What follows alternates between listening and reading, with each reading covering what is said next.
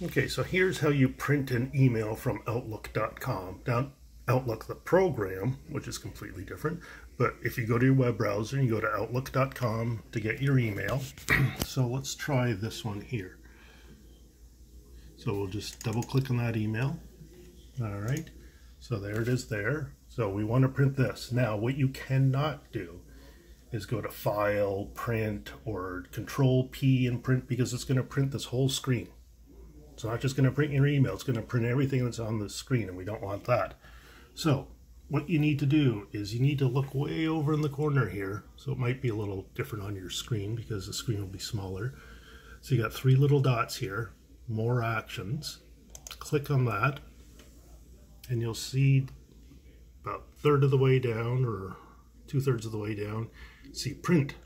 So you hit Print, and then it says, brings up another window.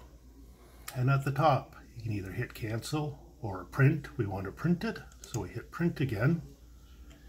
And then it will bring up a print preview, and this is where you can choose a printer as well, and then you can print it from there.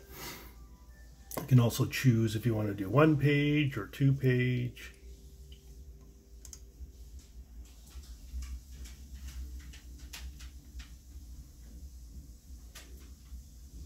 Oh, there it is. Sorry about that.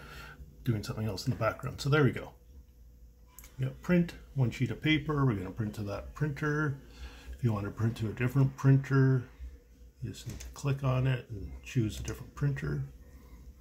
Portrait, landscape, you can do all the pages or just 1 page. Print on both sides if your printer has that option. And then you can hit print, and it will just print the email.